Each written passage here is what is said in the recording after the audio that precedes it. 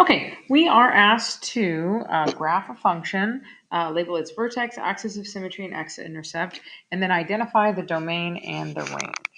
So I'm going to zoom out a little bit here so we can see it better. Perfect. So this is the function. It is in factored form or intercept form, which is basically this guy, right? Y is equal to a times x minus p and x minus q. Now those two numbers right there, the p-value and the q-value, those are your x-intercepts. So whatever numbers you see here, provided you pay attention to the fact that it's supposed to be subtraction, those are going to be your x-intercepts, and that's one of the things that we can do to help us graph. So my p-value is actually a -4, right? This is what's here, supposed to be subtraction, so it had to be minus minus. My q value is a -1. So that means my x-intercepts are at those two locations, at the coordinate -4, 0, and at -1, 0. So I'll be able to plot those points. Now to find the axis of symmetry splits that. So let me go ahead and move up so we can actually kind of see maybe -4 right here and at -1 right here. Now the axis of symmetry is going to go right in between them, and it's going to go right down the middle. It's fairly easy to tell here that it's going to be right about there. Maybe not so much when I'm covering it. It's 3 units wide, so 1.5, meaning, right about there. That's where it's going, right down the middle. Unfortunately, that's not a whole number. And let's talk about how to calculate it. So if we don't have the picture right in front of us, we can do it. We want to average these two numbers. So to get the axis of symmetry, we're going to do x equals, and then we'll average these two numbers, the p and the q, 4 minus 1. And then we're going to divide that by 2. So let's see, we get -5 halves, which is the same as -2.5. And that's exactly where I was here. X is equal to a -2.5. So I have an axis of symmetry there, and I'll go ahead and just draw that equation. And the axis of symmetry is x equals -2.5. I'll draw that in with a nice little dashed line.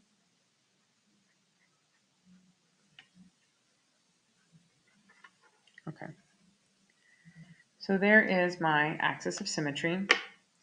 And I can go ahead and label it.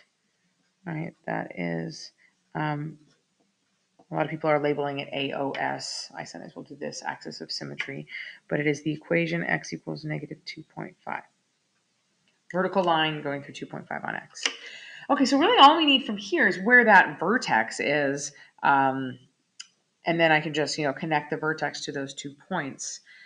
So let's see, how do I find the vertex? Well, I know it's on the axis of symmetry, and I know that x value is 2.5. So I can go back to my equation, and I can input f of -2.5. So I'm going to input -2.5 into my function. Move that up here so we can see a little more of that work. So once I do that, maybe we should be able to see both of them. I want to replace the x with -2.5. So I don't have a lot of space here, so I'm just going to kind of put it underneath it. So we're going to do +4, +1, and I'm replacing the x with -2.5. Oh, I did not set that up well for spacing. I'm going to write it better underneath it.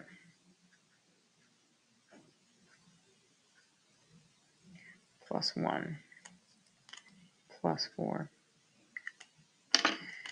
and -2.5, -2.5. And then from here, I'll just use the calculator. I'll type that in. All right, so we're going to do -2.5 +4 times -2.5 +1. And we can see that there. And we're going to get -2.25. And I know a lot of times people don't like the fact that we're getting decimals and fractions, but decimals and fractions do not necessarily mean wrong answers. So that is indeed correct. F of -2.5 is equal to -2.25. So that's the x and y pair that is going to make the vertex. My vertex, -2.5, -2.25. Graphing by hand, sometimes it can get kind of difficult to get this exactly where it needs to be because we have, -1, -2, -2.25. But that's okay. We're just going to put it as accurate as we can. We're on the axis of symmetry, down 1, down 2, and then a little bit more of a quarter from there. Our A value is 1, so actually graphing this using the A value, it's not too bad. The issue is that we're not on like whole numbers. We're down 2 1/4. So I would probably at this point just connect it.